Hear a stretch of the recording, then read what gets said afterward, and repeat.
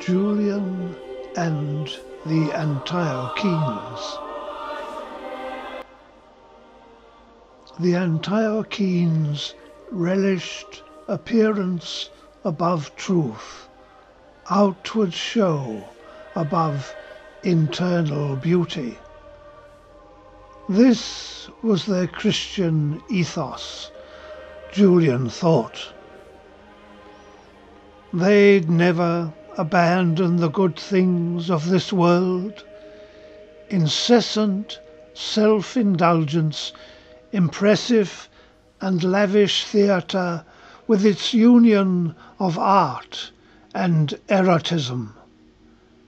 Erotism most especially. They loved it. Theirs was the celebrated Antiochene way, the last word in luxury and taste. Give it up? For what? Pagan Julian's devotion to old gods and celebration of his boring self? His silly aversion to the theatre? His prudish morality? His ridiculous beard?